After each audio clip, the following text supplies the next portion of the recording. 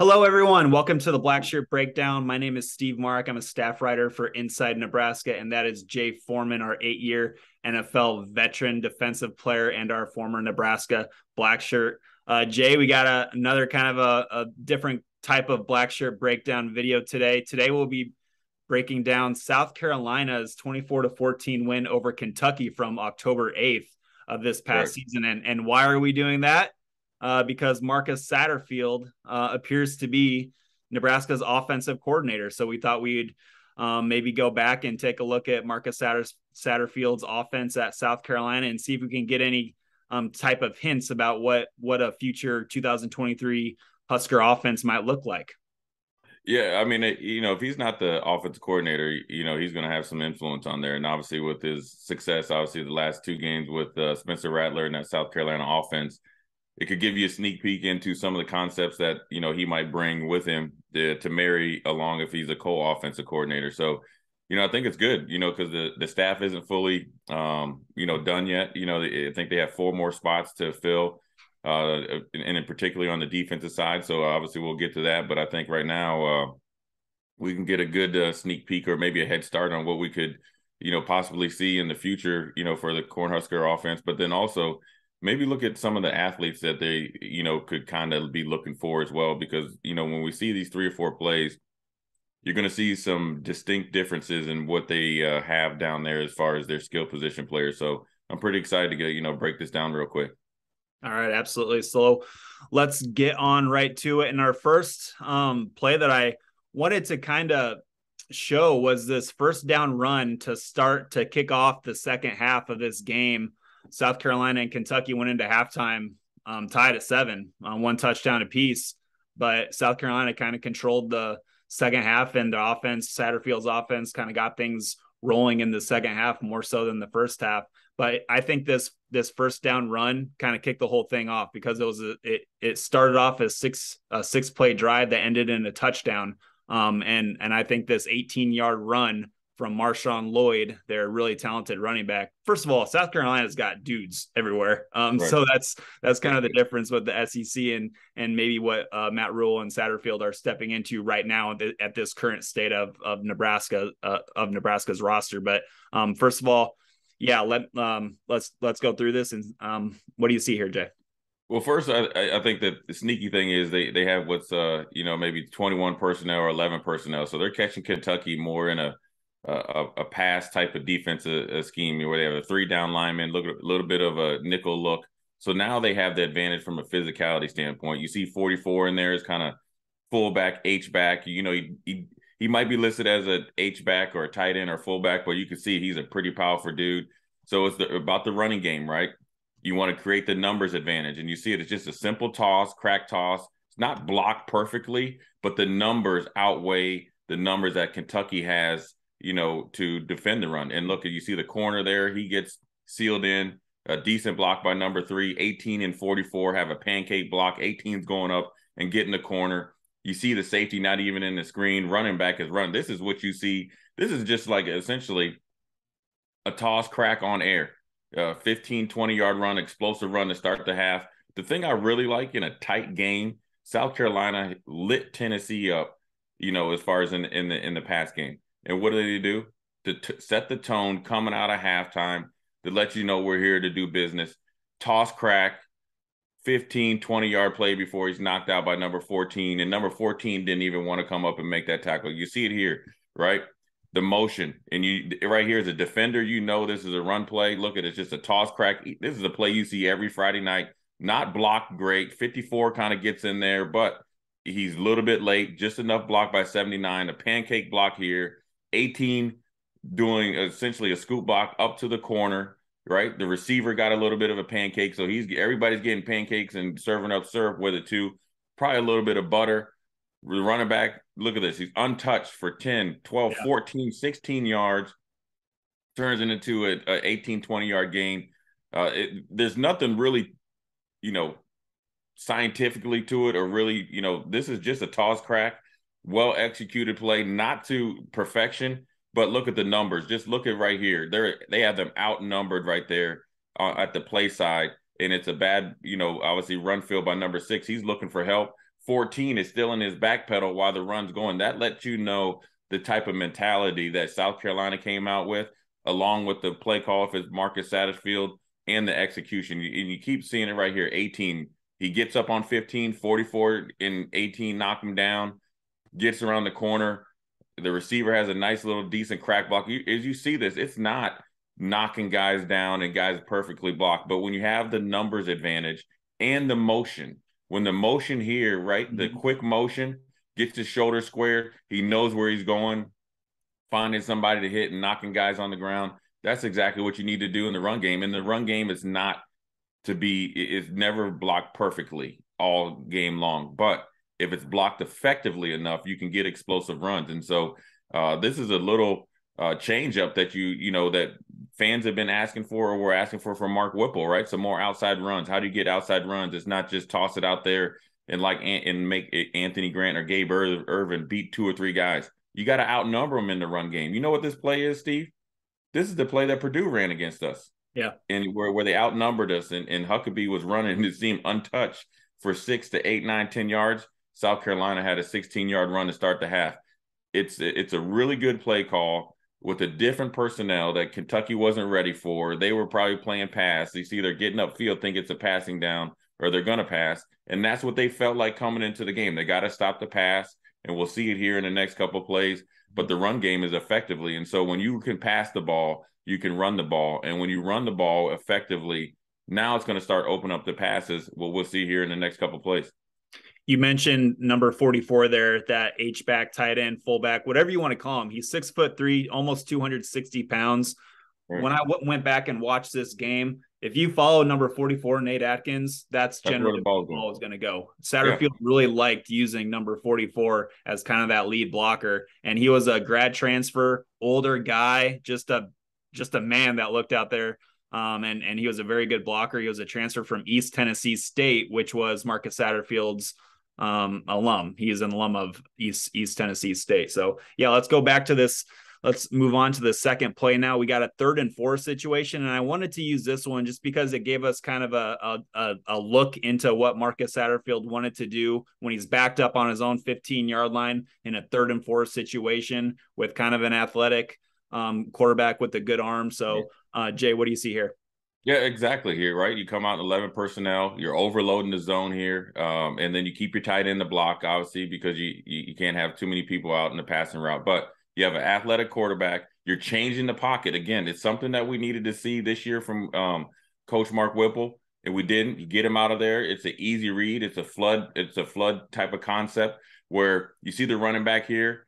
He's also the blocker. He's looking for any trash coming out there. He picks up a guy, gets in the way. You have a guy short there. They had a guy short there, and they had a 7 cut here. So you run a guy to the flat, make sure he gets to the first down. You see that right there. He's open. That's the easy one.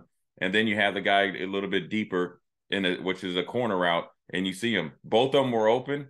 Great play by the quarterback. But what I really like is the concept. Get him out there on the edge. Mm-hmm. And if they don't have the extra defender coming in there, you expect him to run and get that first down. So you're thinking about maybe the Wisconsin game, right? For Logan Smothers, tuck it, keep the chains going. So 1, you got the easy throw to the flat if that's covered. Look for the deeper one. At the end of the day, run it or throw it into the stands and punt the ball. But it's a good concept here, a good safe route or a good safe play call that actually plays to the advantages of the quarterback and their athletic ability out there on the edge. You got a running back in there doing a good job of picking up a defender here. Get the quarterback out there. He's looking way downfield. If he had to check it down, the receiver's doing a good job of settling down right there to get the first down. I like it because it's a first down maker, right? And it's a it's not a conservative play call because obviously you see this deep 7 cut right here, but it's an effective and efficient play call where there isn't a lot of risk, right? The worst case scenario, you throw it out of bounds, you already backed up, punt it and play defense. But the way the play was executed with the speed, again, look at the motion, look at his head snap around. We saw that maybe the Wisconsin and Minnesota game for Oliver Martin. Once you get past the line of scrimmage, his head whips around, gets to the first down. He's the safe throw. The cheese throw, what we used to call against the defense, don't take the cheese, bite up on the short one, get beat by the deep one. The cheese is open. and then both of them were open. But then I like the concept really, really well because one, it's a confidence builder as well for the quarterback, right? You have an easy throw right there. You could tuck it and run if the other defender isn't filling right there, and you have an easy throw deep to short, and both of them are open. So this is what they practice, right? This is what the look that they want, and this is the execution that they want. So I like the concept when you're in a tight game to continue. You're only up by 10. You're on the road. The biggest thing, and you're in the fourth quarter. You see with 11 minutes to go. The biggest thing is now Kentucky is fighting against the clock. They're fighting against the lead that you have. But now when you execute and getting 3 more downs, now the clock starts to dwindle. Now the advantage and the momentum stays on your sideline. So it's not always about getting the big play and scoring. It's continue to churn out yards and continue to get the drive, because you got to think right where they're at, Steve. Kentucky didn't get obviously any points, but they punted and thinking that they could get off the field and get the ball back at close to their 50 if they can stop them on third down. Now that's nullified. An explosive pass play, I think they get out to around approximately the 36-yard line. Now, one more first down, South Carolina can be more aggressive and look to score more points. And so I like the whole overall concept of it. The less risk, the effectiveness, the execution, and playing situational football, which is huge as well, because keep the defense on the sideline, make sure they're rested. Kentucky can't score without the ball, and it allows you to keep the ball in your hand and the momentum, and allows you to eventually win the game. And that flood concept where you have a short, intermediate, and deep route, that's something you see every single game. That's in a lot of offensive playbooks. So yeah, let's go on to this next play here. So we just got done with the 3rd and 4 situation. Let's go to a 3rd and long, 3rd and 9 here, midway through the third quarter. South Carolina nursing a 7-point lead. So yeah, let's just go through it and take us through this. One thing, the 3 different plays that we've seen, you've seen 3 different personnel groups, right? You had kind of a 21 personnel or 12 personnel, 11 personnel. Now you have 10 personnel. 10 personnel is 1 running back, 0 tight end. Now you're trying to get some 3rd and 9 is an advantage for the defense, right? You see it's man-to-man defense, right? A bit of a trips bunch look, an odd trips bunch look, negative split up top, right? So what do you do with press coverage? You see both of the cornerbacks are pressing a guy.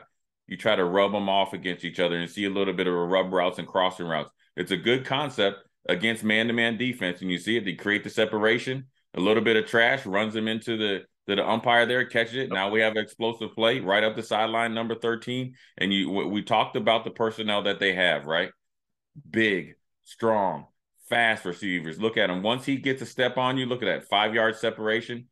Spencer Rattler does a really good job throwing it to the other hash. So for you fans out there and you're looking at crossing routes, whether you're watching NFL football and obviously college football bowl games, the crossing routes coming from the negative split is going to be thrown at the opposite hash. One, because you're running away from the coverage. See right there? You see him at the top of the screen. He's not all the way away from him. Okay, runs him into the referee. All fair is game. All is fair in the game of football. Now he catches it. Look at right at the opposite hash. Okay, everybody's back is turned to him because they're in man-to-man defense. A couple yards separation with some good athletes, or not, these aren't good athletes, these are great athletes, leads into explosive play. So again, the concepts of using your personnel, using situational football, using the defense's coverage against them. And it happens. We saw this at times against us, this year in Nebraska, man-to-man defense. What do we see? Crossing routes, pick routes, right? It's just like basketball. It's just like basketball or basketball on grass. And this is what you're seeing here, getting it to them. And even though 14 is a pretty good corner, 13 is a phenomenal athlete, he gets a couple yards advantage. It's going to be an explosive play. Look at it right here. It's good pass, good step up in the pocket, catch it. The pass wasn't perfect, right? It was a little bit behind him, right? We saw that a couple times this year. We got to catch it, turn it up, explosive play. The one thing, Steve, I always try to tell people, they don't put a picture in the box score of the explosive plays. All it says 15 or 20 yards above, whatever your idea of explosive play is. Right here, he catches it, maybe at the 4 or 5 yard line, right? Yep. Turns it up, first down. Now it's at 10, 15, 20, 25. These are body blows for a defense and a defensive coordinator, right? He's thinking, okay, we have a really good coverage here. We like our matchups. Now he runs them off. It's a really good, this is really good coaching here by their receiver coach and their offensive coordinator. And I'm assuming Marcus Satterfield. When you see this umpire here, right, you get enough depth. He steps up what he's supposed to do because he's looking for holding. Now, you just run them off right there, and it creates another yard or two of separation. So when the ball is thrown behind a receiver, the umpire being in the way allows it to keep the same separation. And now you see it right there. Now he's in a trail position. And trust me, I've been in there a couple of times. Those are positions you do not want to be in because the coach is not going to like that when you watch the film the next day. But it's a good concept. They're using your defense against it, or your defensive coverage against it, and taking advantage of your athletes. And also, like I like to see right there, number 0 right there, right? You see that? That's how you get explosive plays. And I'm sure Marcus Satterfield and the offensive coaches are going to demand downfield blocking. You saw it in the first play in the sweep play. Yeah. Now you see it right here. Help your teammate out. Finish a block, right? If he didn't step out of bounds, it would have been a touchdown. That's team football. So hopefully this is also something that they're going to bring, is the extra effort that they need at all positions in order to be a pretty good offense. Absolutely.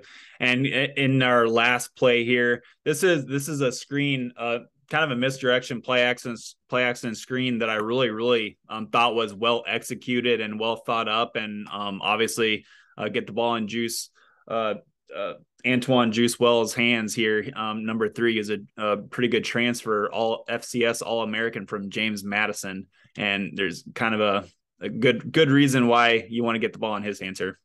Right, you see it right here again. Another different formation, 11 personnel. Right, just see what type of defense you're in as far as the motion goes. They're in zone, so you didn't see anybody run with them. They can run it against man or against zone. Preferably, they probably want to run it against man. But you see the big lineman getting out there, getting it to one of your best players. One block, he goes one step inside after he catches it, and then he gets straight upfield again. Number 6, good block. Bad field by 14. Now he's in a trail position. Got the linebacker trying to chase down a world-class athlete. Not going to happen, or not going to work out well for that linebacker. But you see this right here.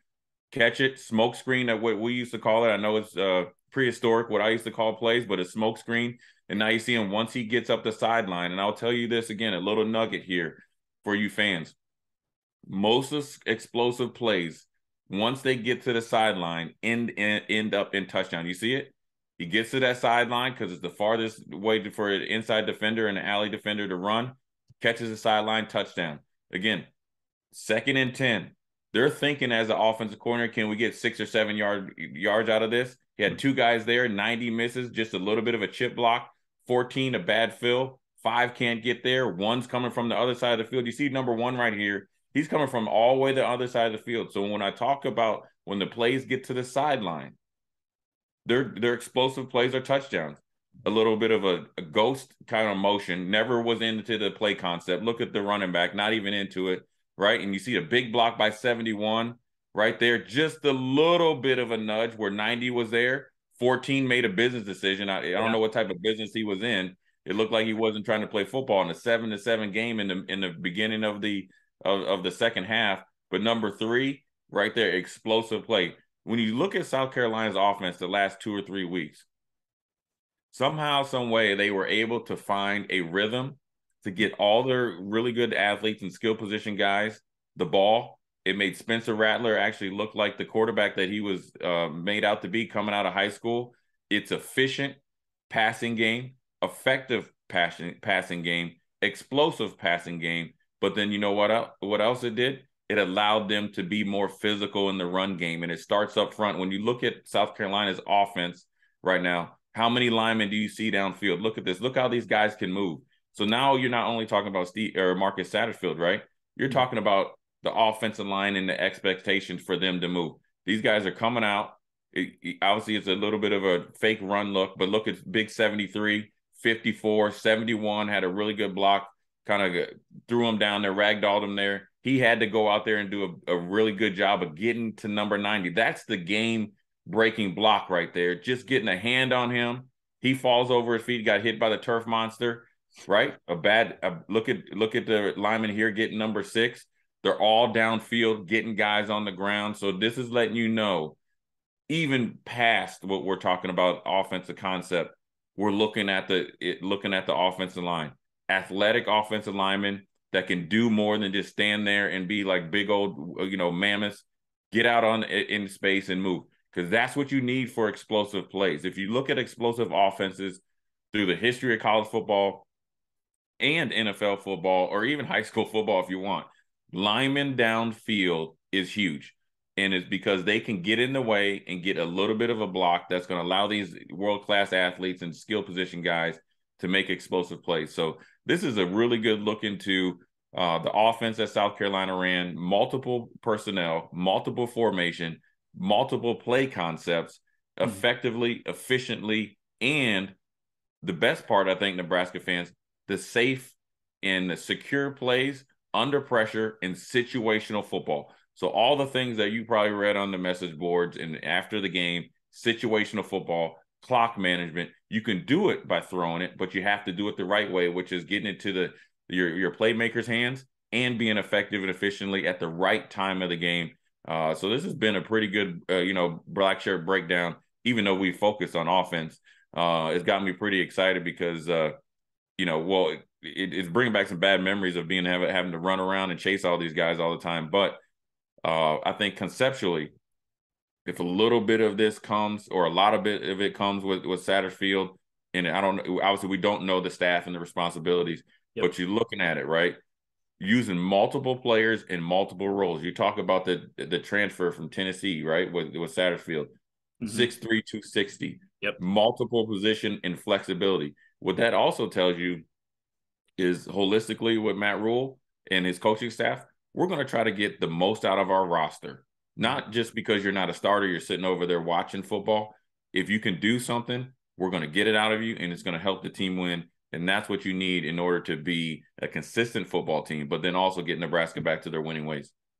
Yeah, well, I had fun breaking this down, Jay. I think you had some really good stuff there, and you're right. Just the versatility, the diversity of everything that South Carolina showed in that win over Kentucky was pretty fun to watch, and I'm excited to do more of these with you. We'll kind of connect and see what other games to do of Marcus Satterfield, and kind of move on from there. But yeah, we will that will be it for this week's Blackshirt breakdown. Make sure to head over to nebraska.rivals.com. We have kind of a written version, kind of a written game story of this South Carolina win on the website for everyone to read as well. So with that, we'll be back next time. That is Jay Foreman. I'm Steve Marik, and we will see you guys later.